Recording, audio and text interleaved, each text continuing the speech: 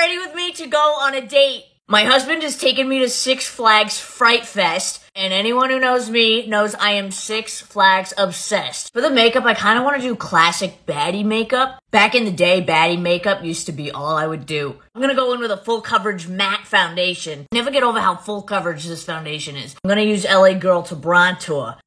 Listen, I don't know if you're shopping the Sephora sale, but if you are, get this Hourglass brush. One of my favorite brushes I own. ABH Full Coverage Concealer.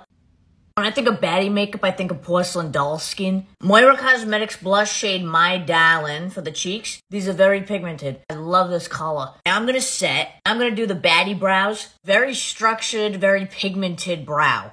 Very 2016 style. Have them out with concealer. And then just put some bronzer in your crease. Then you're gonna wanna add a baddie wing. She thick. Ooh, she thick. You know I gotta use Lily Lashes Miami. But don't forget the tight line.